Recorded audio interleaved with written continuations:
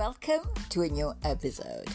Again, this is remembering, thinking, exploring, try to make sense of it. So, thank you for listening.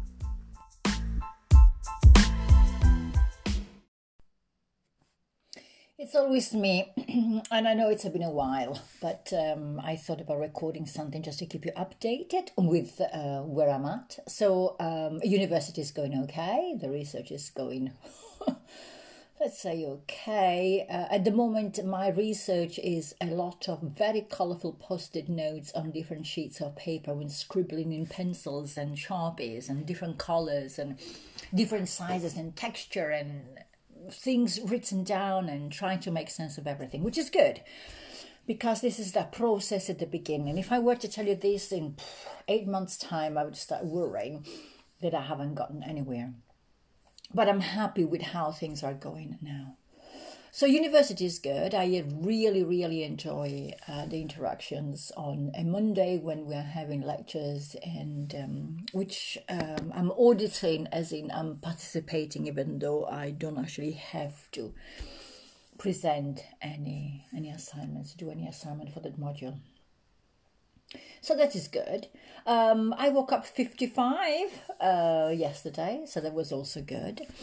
Meaning that I'm still here, I'm still happy and still more convinced in some of my ideas. And some of my ideas are about the main topic of these things, because I think there is a need for me to vent out about a frustration. So I went to this Eat, Sleep, Research, Repeat conference at York St. John, and I found it interesting. There were a lot of amazing speakers.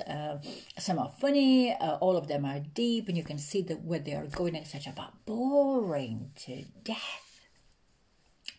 Because, I'm not joking, out of 19 presenters, 14, in a way or another, had to do with mental health. Now, you all know that I am a psychotherapist by trade. So even when I'm out and I'm thinking about research and I'm thinking about, I don't know, my own stuff, spirituality, art making, mark making, where the pencil is going, the thickness of the paper, how corrugated it is, how thick it is, what's the grammage, all of these things, having still to deal with mental health, it's really a pain.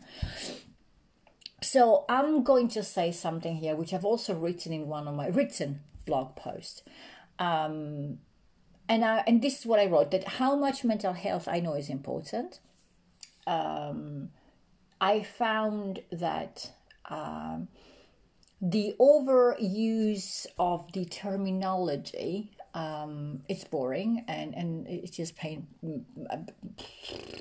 what can I say? It is a bit pointless. And it feels to me that there is, okay, let's put it this way.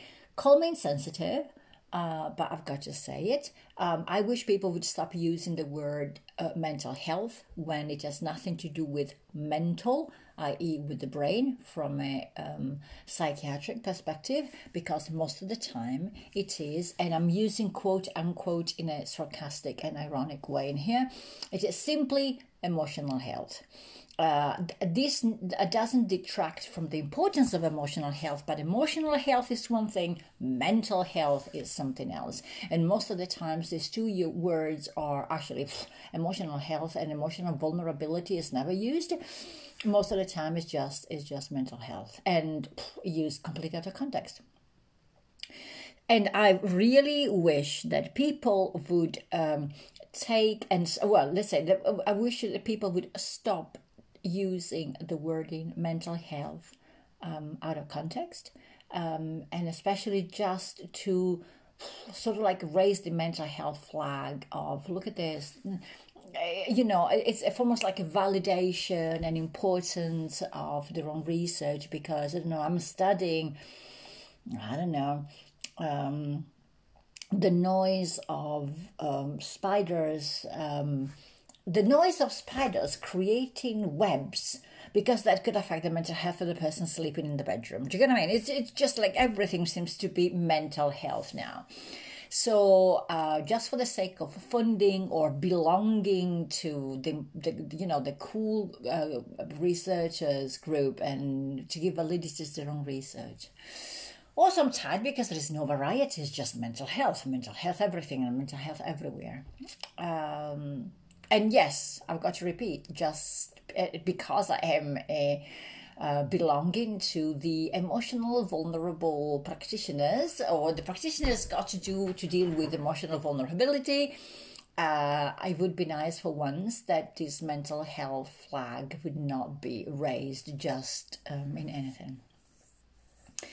And also from an existential perspective, which is my take, I would like people to realize that there is a thing called life, where things fortunately or unfortunately happen, and it is okay. Even if they are unfortunate, it is okay. This is part of life. This is part of the existential therapy.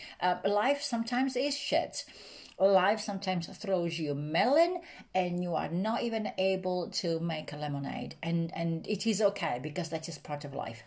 And we can't keep on sort of like overly support everybody, overly support, I've been using this term, because otherwise there is no growing. You can't keep on pampering and shelter and overly identify and overly label people. I had somebody calling me neurodivergent the other day, and I thought, well, I didn't know you were a psychiatrist.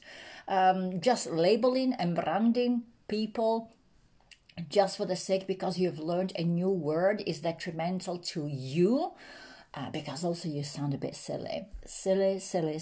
And it's detrimental to you, and it's detrimental to the people who really are suffering, and where there's been an official diagnosis about your mental health, so the health of your mental side of your body.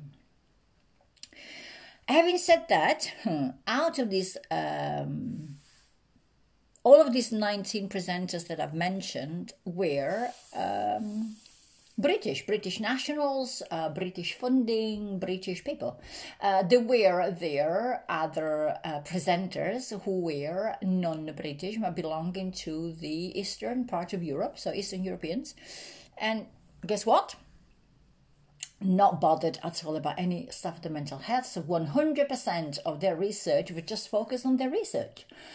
They were not justifying or explaining the funding of their research. There was a research, for example, on earthquakes. And I mean, me knowing about earthquakes because of a personal experience in life, I know how much that affects mental health. But he was intelligent, wise, enough just not even to mention that his research could potentially help or bring sort of like a sense of pacifying to the mental health of people who are incurring or living in places where earthquakes are.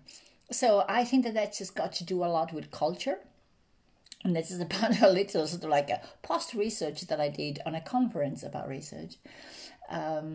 So yes, so that's where I'm at. And it's already 8 minutes and I'm talking. Things are going okay, I think. I think that my voice is coming out. I'm saying things that I find important, which I think is important in itself. So, having said that, again, thank you for listening, because this is, of course, the status of my mental health. I'm only joking. So, thank you for listening, if you were listening, and onwards and upwards. Ciao!